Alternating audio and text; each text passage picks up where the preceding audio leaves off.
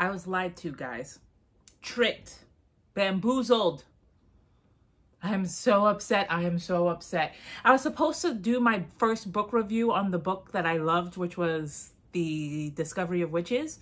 And then one of my friends, who shall not be named for their own safety, was just like, you should read this book. It's like Pride and Prejudice, but the genders are reversed. And I was like, I like that. I love Pride and Prejudice. Let me go read this book. 3 days. I spent 3 days reading this book, and I want to scream. I was tricked. What are we gonna do? I can't get out of my feelings right now. Come on, let's get away. Hey, hey, hey, hey, hey, hey, hey. Let us get away. Let us get away. Let us get away. Hey, let's get away. Hey, hey, yeah, hey, what? Hey, let us get away. Let us get away. Let us. Hey guys, welcome back. I am JJ McAvoy. If you don't know me, I am a best-selling romantic novelist and now a YouTuber.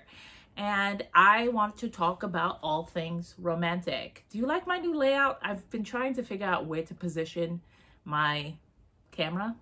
I might move back, might move forward. We're working on it. It's a work in progress. Anyway, today I want to be doing a book review on the book Far From a Madding Crowd, which is by Thomas Hardy. He was a Victorian poet and writer. This book came out in like 1874, so it's like a classical piece of work.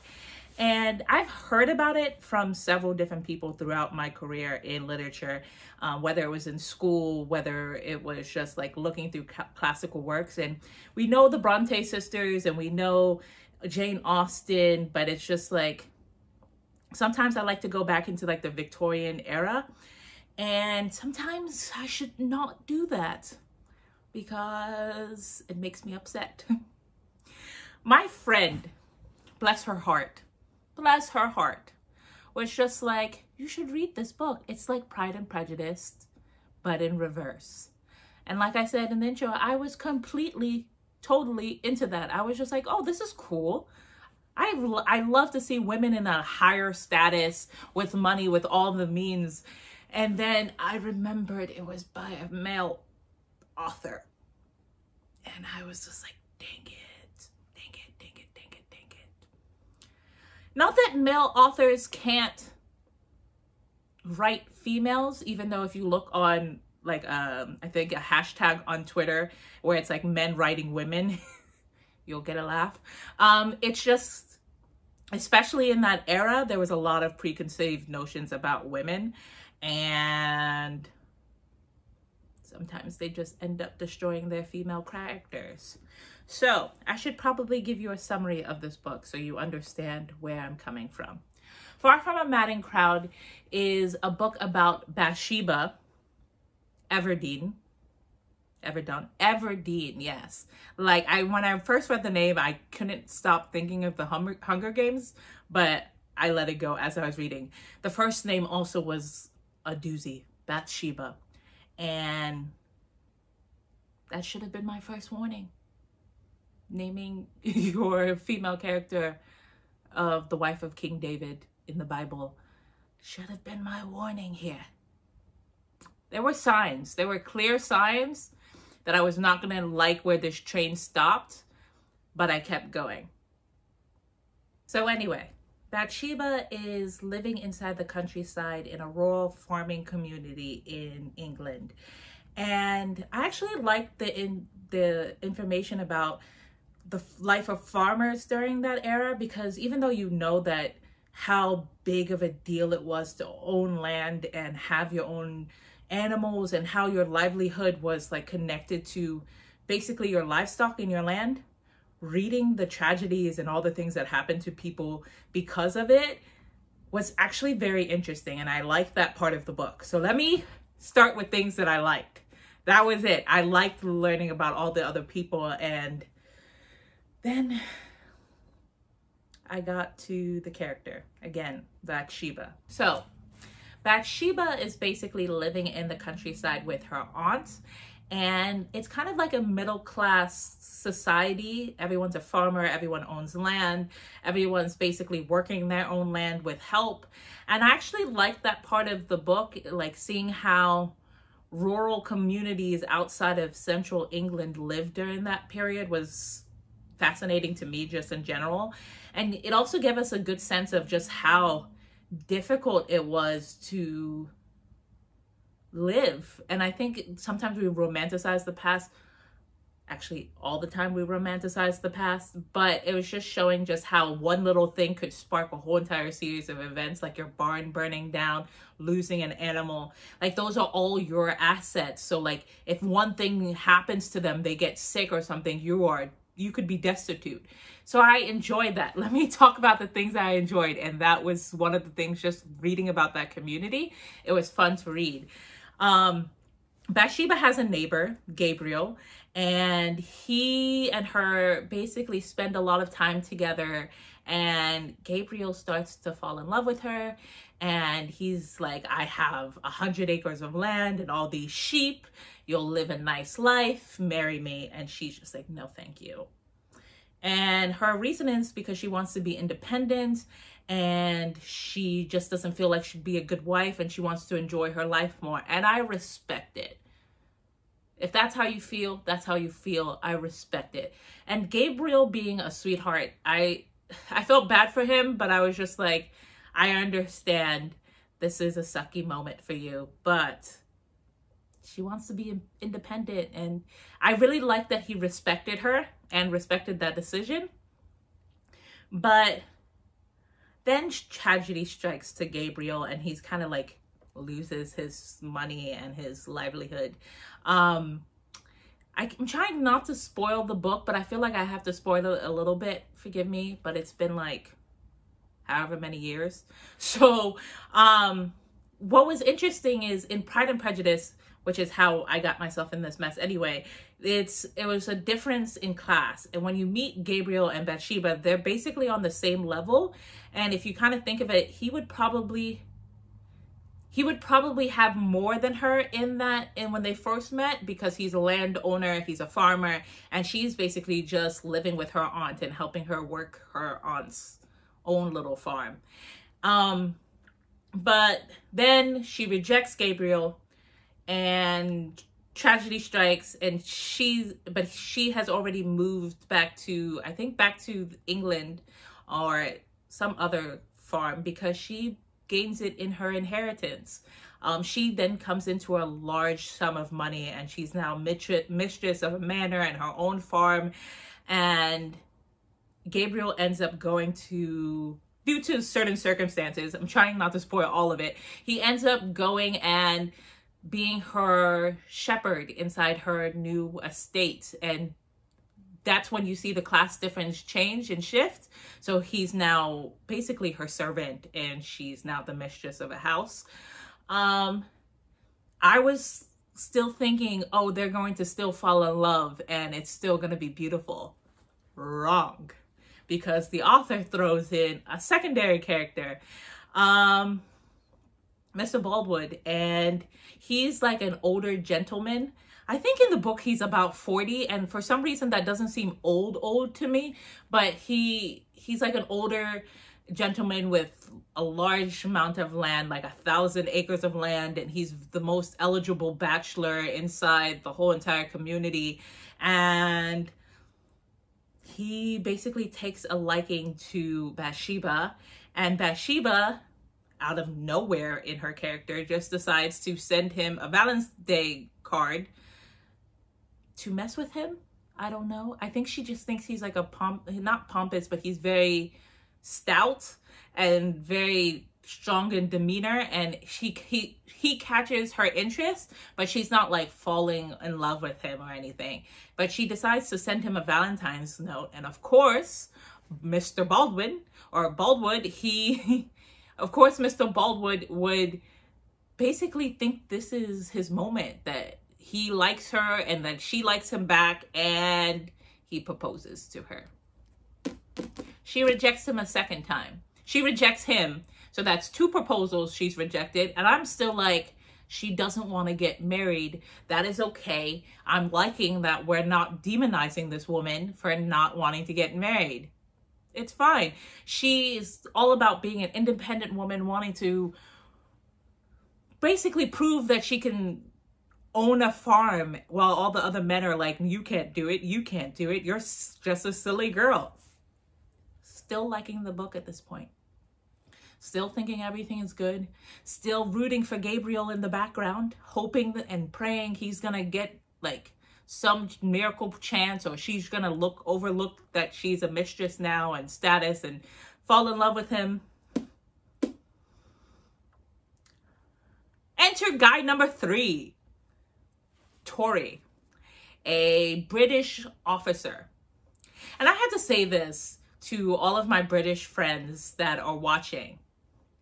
You guys have done more damage to guys in red coats than all of America combined. I don't know why every time I read an English work of literature and I see a naval or a British officer who has a red coat, and I know they're about to do something shady. It happens all the time. All the time. I don't understand. Were they really all that bad? Anyway, I was just like, this guy's not. He wasn't like Gabriel, who was like nice and sweet and hardworking and a farmhand, and Mr. Baldwood, who was like a little bit awkward and rich, but very stable and caring and wanted to basically give her a great life. Even though all the guys that propose to her are like, I can provide for you and you don't have to do anything. And she's just like, no, but I want to work and I want to own my land and I want to prove myself. And for some reason, they were very obsessed with giving this woman a piano. But either way, Mr. Tory, the British officer, comes and swoops her off of her feet. How does this officer manage to enchant the hard-headed anti-marriage Bathsheba? By showing her his sword in the forest. Well, I don't know if it was a forest, but basically he just shows her his swordsmanship. And she's like, ooh, he's so attractive. What does he do? What? I think it mentions that he comes from like a good family of some sort, but legitimately, he's trash. Absolute trash. The moment he was introduced, I was like, oh, he's trash. And you know he's trash because of his other past relationships. He's very prideful and unforgiving. And yes, I'll just spoil this little bit. Spoiler. He had a girl that he was basically madly in love with. And due to a series of events, he doesn't end up marrying that girl. He still loves that girl, but he's just mad at her and refuses to get married, even though it was just all a misunderstanding, and he realizes it's a misunderstanding. Instead, all of a sudden, Miss I don't want to get married, I want to be independent, marries the worst guy out of the trio. The worst one. And it drove me mad. Why? I don't understand. I was just like, there is no man's sword that is that enticing enough for me to be like, I'm going to ignore all the clear red flags and all the other better men suited for me, and I'm just going to marry you because you look very dashing. I mean, see, I didn't want to blame the author because I feel like this does happen in real life sometimes, but it's just like reading it, it just felt like Bathsheba completely lost herself. Maybe that's what love does to people. I don't know, but it was upsetting. I was very, very much upset because I was still a Gabriel fan. I would have understood Baldwood because, again, he was not a bad person. And it was her fault for sending him that Valentine's Day card. And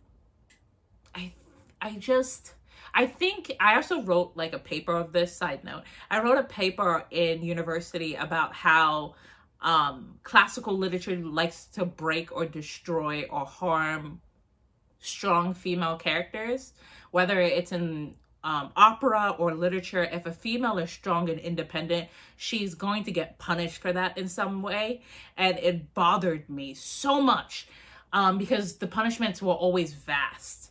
In this story, I do admit that the guys got punished too, but it's just like their punishment was because Bathsheba was such a horrible person, in the sense that she was stringing these guys along, and it just made her seem like a floozy. Is that modern English?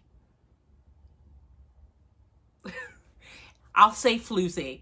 It made her seem like a floozy, and it was frustrating. As the book goes on, Bathsheba is now married to Mr. Troy, and he exposes himself to be a gambler, to be uncaring, to be pompous. He's trash. And she would have known that if she spent more time than that one sword dance, but hey.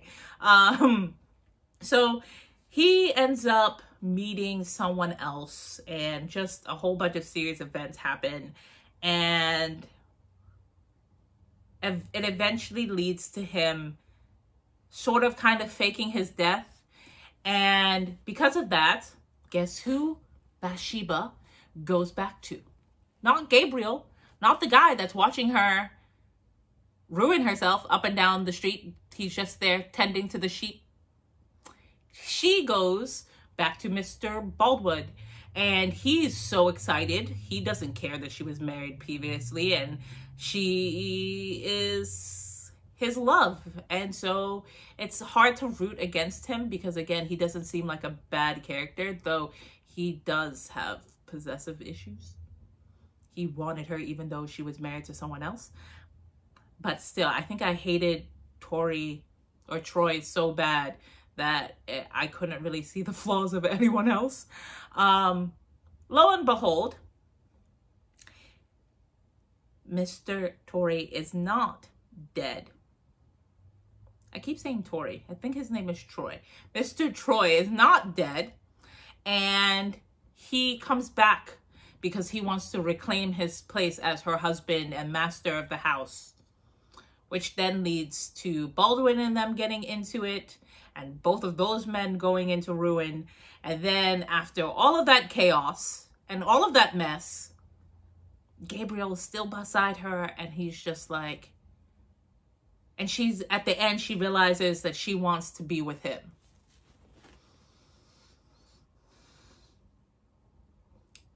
Sis, we could have saved so much time. So much time. But that's how we get into this whole entire book, and I don't know what to say. I don't know what to say. This book actually looks super thick, but it's actually large print. I don't know why they printed it like this. I think the book itself is only, it's not up to 300 pages. But yeah, I just feel like it is definitely Victorian literature. The drama, the past lovers, the chaos of it all. If you like Emma by Jane Austen, if you like, it's not like Pride and Prejudice. Yes. If you liked Les Mis, the play, and you like that much of angst and drama, this also might be a good book for you. If you don't like that much angst and you don't like love squares, this is not the book you should be reading. But if you like Victorian literature and if you like going into that time period, this would be a really cool book for you to vent on. If you also prefer to watch it, you can do that. I think a 2015 version of this movie came out, or sooner. It might have been, I can't remember the date, but there's a recent movie. That's the cover of this. This is from the movie. And I haven't brought myself to watch it yet because I'm still upset. but I will think about watching it. Maybe. I know the landscapes and everything that was discussed, I kind of want to see how that works on cinematography. So I might watch it one day when I'm calm and want to be upset. So with that, I shall put this on my bookshelf and hopefully never think about it again. That's a lie. I will think about it repeatedly, and it will just be when I'm looking at some other movie. If you want to read it and you want to join me in my screaming, please go ahead. I will be doing another book review soon. I might have a different layout. I don't know. But either way, thank you for letting me rant, and I hope that was a good book review, sort of. Either way, I'm really excited to be doing this YouTube journey with all of you, and I hope you like, comment, subscribe, follow me on Facebook, Twitter, Instagram, all of that jazz. Also, I have a book out. It's called The Princess Bride, and part 2 comes out on November 27th. I truly hope you guys pick up a copy and you let me know what you think of it, if you want me to read it. Something. We'll do something. I don't know. I'm really excited to have this book because it is probably my most romantic book yet. I love romance, and obviously, and to write a book like this where I spent so much time building up the sweetness of the world felt really nice, especially if you know me for my darker romantic books. It was nice to join the sweet side for a little bit. So yes, please buy a copy and let me know what you think. I really hope you enjoy it. Until then though, keep reading romantic. Love you all. Bye.